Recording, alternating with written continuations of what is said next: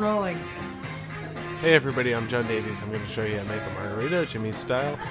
What you want to do is take the glass, throw it out, take the small glass, that's what you want to use, and bring it over to the ice machine. Fill it up with ice all the way. Fill it up. Okay, bring it back over here. That seems like a big process. It's not. Now you take your tequila well, and you do a 1, 2, 3. Okay, that's good. Now you take your triple sec and you want to do a 1 count. Ooh, 1.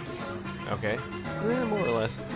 And then now we got the lime juice. Okay, take a lime juice. You want to do a 3/4 ounce, like a small shot, like a 10 count, like a. Let's see, 1, 2, 3, 4, 5, 6, 7, 8, 9, 10.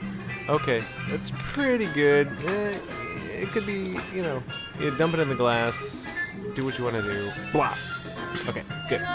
Now, simple syrup, take this, it's in the big thing now, it's good. Hey, Monda, yeah, you want to do like a half a jigger of simple syrup. So, like 1, 2, 3, half, okay? Now, you take that, you throw it in the glass, and it seems like a process, it's not that big a deal. You pop the glass over it, and hey, Mondo, now you want to shake it up real good.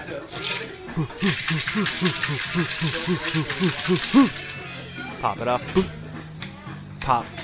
Hey, that's a margarita, and if it's not filled up, fill the rest with ice. Jimmy style.